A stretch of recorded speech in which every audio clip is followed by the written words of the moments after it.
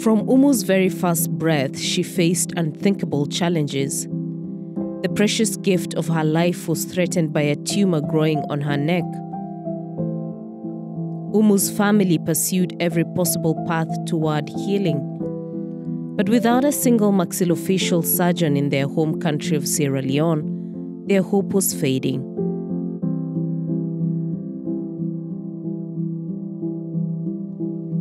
It took many helping hands and a long journey, but Umu's family received news that healing was possible. After the surgery, they finally felt peace.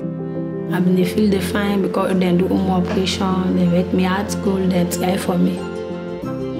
The gift of life was restored, freeing Umu to become a gift to everyone around her. She's that kind of child.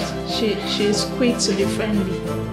Today, Umu is learning, playing, and growing stronger, like her family hoped she would. This Christmas, share the gift of peace and hope and healing with families like Umu's.